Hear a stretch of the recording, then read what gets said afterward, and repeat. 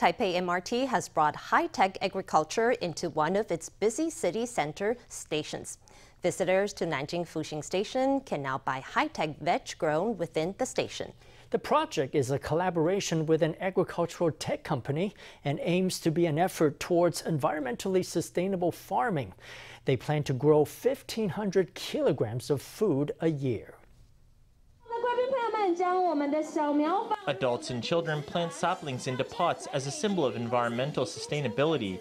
Taipei Rapid Transit Corporation has launched a new partnership with an electronics company, building a new smart agriculture exhibition on the basement level 1 of MRT Nanjing Fuxing Station. These rows of fresh vegetables have all been grown with high-tech methods. We're bringing agricultural tech into our daily lives. Mostly it's vegetables, because our vegetable factory can produce them in high density, so we can deploy them easily.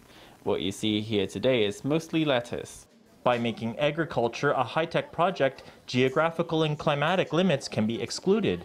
This high-tech farming features automated mechanisms and LED light sources to maintain minute-to-minute control over growing conditions, aiming to produce safe and toxin-free crops. This location can produce 1,500 kilograms of vegetables in 1 year. Our anticipated harvest should bring Taipei Rapid Transit Corporation annual profits of more than 600,000 NT. In the future, we will look for sustainable locations for expansion.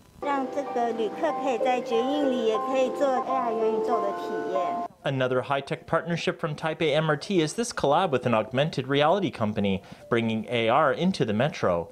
Passengers scan a QR code to experience this virtual world of dinosaurs and deep-sea creatures. By offering vegetables for sale and AR recreational experiences, the metro is truly becoming a multi-purpose public space.